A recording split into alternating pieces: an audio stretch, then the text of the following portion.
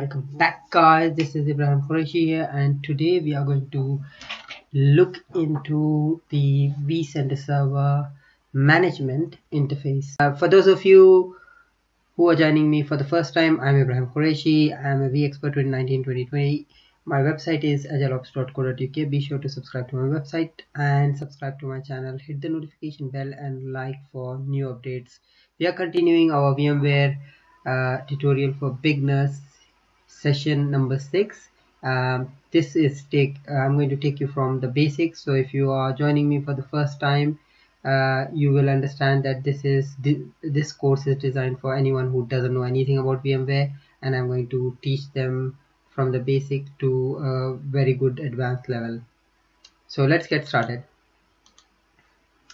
Course content for today. Well, this is the overall course content. You log into the vCenter with administrator at vSphere.local. So that is the production or the main interface. But you can also log into the management interface to do some admin work. And what kind of work that will be, we will be discussing today. So for logging to the administration login to the vCenter Server Appliance Management Interface, it's going to be your vCenter name :5480 or vCenter IP address if you're not having a fully qualified domain name, and then :5480. So 5480 is the port which we need to use to get connected to the management interface. Makes sense, yeah? Now let's see what we can do. We can monitor the VCSA health. We can check the CPU and memory, disk, network, and databases. We can do basic configuration. We can set up the NTP pool. We can set up the Syslog server. So it's also very good for us to send logs to an alternative Syslog server if you have one in your organization. Next, we look at upgrades. So today I'm just going to show the page. We can't do much because we are running the latest version of VCSA and there's no updates available. So I will full session on upgrades on VCSA vCenter Server Appliance in coming days when VMware launches any updates for this brand new vCenter. Could be 3 months time or could be longer, don't know. So stay tuned for that. Excuse me. We'll also look into backups. There's a lot of people who ask me how to configure backups on vCenter, and I thought this session will cover backups as well, and this is why I have put it here. Then we'll look into reboot and shutdown options which we get from the management interface, and then we'll look into services. In services, what we can do with services is we can monitor start, stop, and restart, which is really handy for us to restart one particular service if a particular service like hardware monitor is stopped and stuff like that. And then we'll look into exporting support bundles, and then we'll look into networks, and that's about it, I guess. So let's get started. Whoops, sorry about that. Okay, then let's get started. Let's have our demo now. Where's my demo now? Just going to quickly load. So as you know, this is the front-end interface, which is where we log in with administrator at lab.vsphere.local in my situation, or it could be different for you. And when we log into the admin interface, it is your IP address or your domain name. For some reason my domain name wasn't working, so I'm using my IP address again. IP address :5480. Remember that. So let's start from the beginning. So this is the summary page. I love this page because it gives you a quick glance of which build number you have, the version of vCenter you're running, and again whether you're having external or not. I guess going forward there won't be any external anyway, so it will be always embedded platform services controller. The build number is important, and then overall health, you can see tick boxes for health, CPU, storage, and swap. If any of this goes red, then I'll show you how to troubleshoot them. So if, say for example, you see storage and it goes red, so what we can do is we can go and check in monitor And again, this monitor tab is very important because you can monitor CPU and memory, as you can see here. And then obviously we can have disk. So if one of the storage is alerting, you need to come here in disk, and we can see if one of them is fully, at the brim of 90% or 95%. Usually you see that in logs here. And again, as you can see, there's a lot of disks, right? So VMware has moved away from SUSE Linux, which was their VCSA appliance built on, and then they basically moved to their own proprietary OS, which is called Photon OS, which is built with containers, and this Photon OS is highly customized for one purpose only, to give you super fast and high performance vCenter server. And look how customized it is. Each and every disk, each and every partition is on a separate disk, so there is everything is isolated, so there won't be any issues if one partition get filled. Obviously you will have issues, but then it won't affect it to other partitions. So that's the best practices for Linux anyway, and they are basically implementing it in their appliance.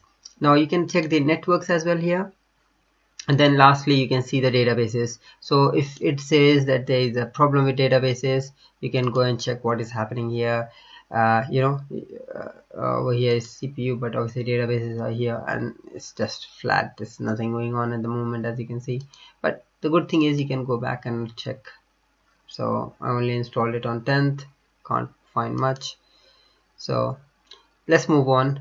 That's pretty much it in this section. Access, so you can enable, disable SSH, DCLI, and then console CLI as well from here. So all you have to do is click edit and then toggle the buttons, and then you can, if you want to enable bash, then you can set a timeout for that as well. Next we'll be looking at networks. So networks, you can see VMware has added a new feature in this version 7. You can now have multi-homing. If you want to find out more about multi-homing, check out my blog agileops.co.uk. So what that means is your vCenter can actually sit in two isolated subnets. It could be 192.168.1.1, and you could have another one which is 172.168.1.8 or something like that. So completely different subnet. It's called multi-homing. So it wasn't supported till 6.5 and 6.7, but now it definitely supports it. Firewall, there's not a lot we can do here. There's not a lot to really do here anyway, because it's all customized OS. As I said, you could potentially add new rules if you are basically doing multi-homing. Maybe that's the only thing I can think of. But if you're doing multi-homing, you need to set up routes anyway. Time protocol, so by default basically it uses the ESX host, but I have gone ahead and changed it to pool.ntp.org. I don't normally want to put a DNS for NTP server. I want to put IP addresses, but I couldn't find a decent one, and this is quite good. It has a pool of NTP servers, so I'm using that one. And then you can see the current time as well. It's nearly 2:51, which is nearly 3 o'clock in the morning. Let's move on to the services. Now this is another important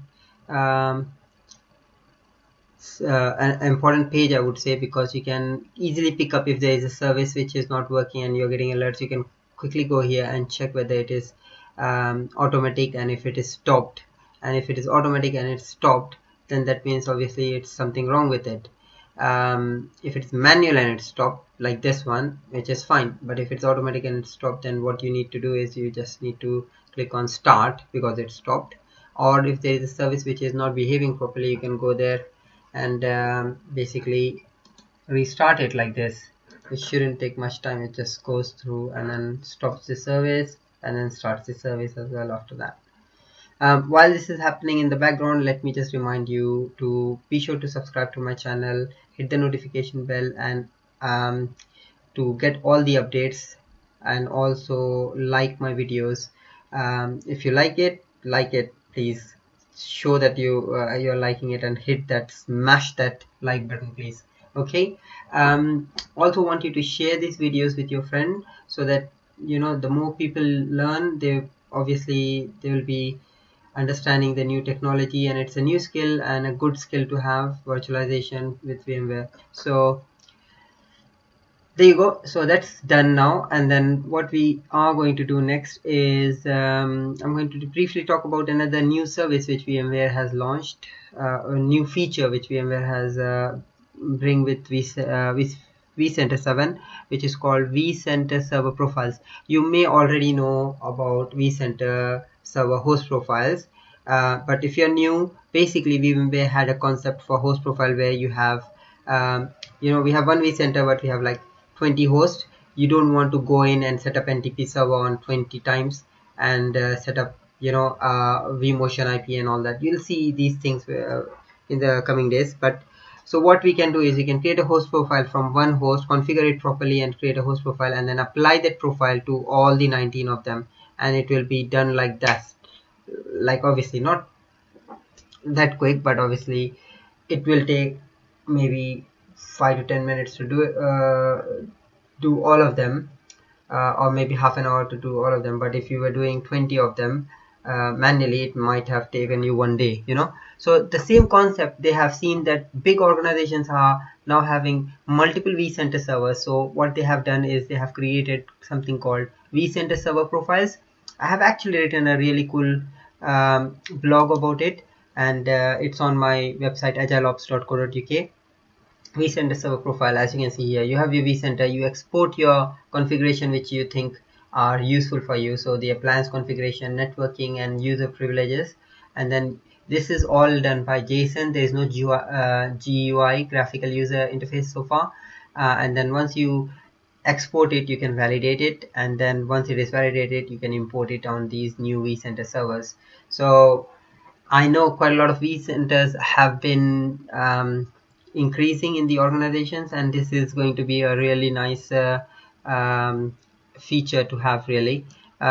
So I'll put the link of my blog in my reference and related videos tab on my description, so be sure to check it out.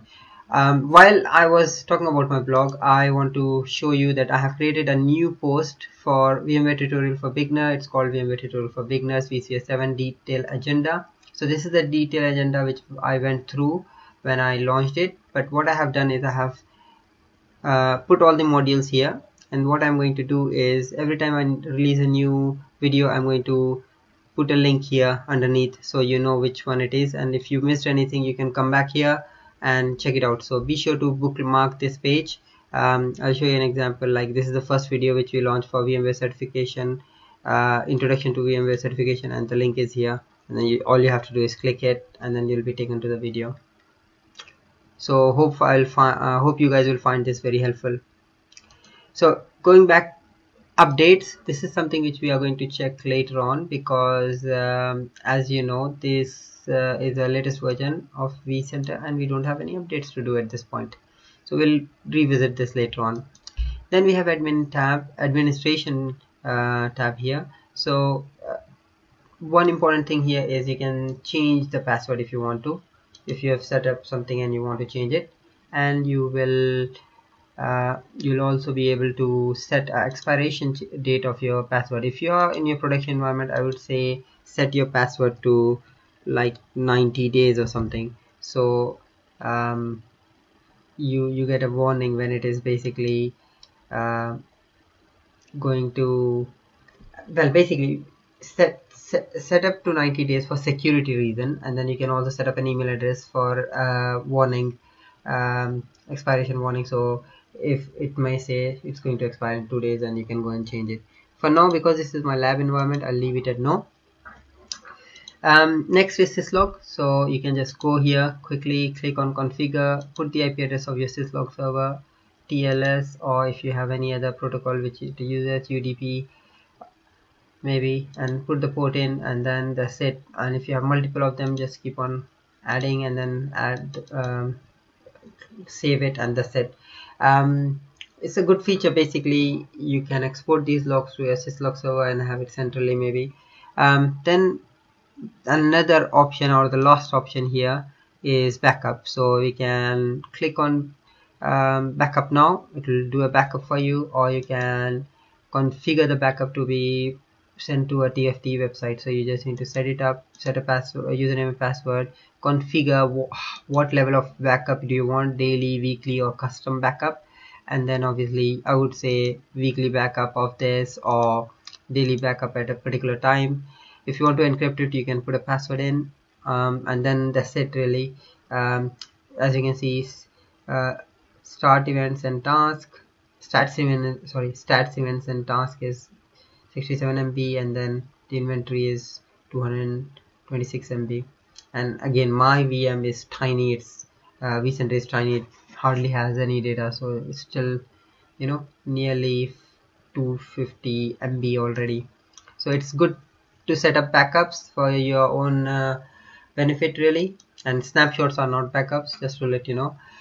So that's it, we are pretty much done. Before we finish, I just want to show you another thing about actions. So we have the shutdown and reboot here. If you want to reboot your vCenter appliance, you can reboot it from here, or you can reboot it from virtual console anyway. Also we have the switch theme, which takes you to the dark mode, which is pretty good, very good for your eyes, I guess. And then switch it back if you want to. And then the last thing which I wanted to discuss was about the support bundle.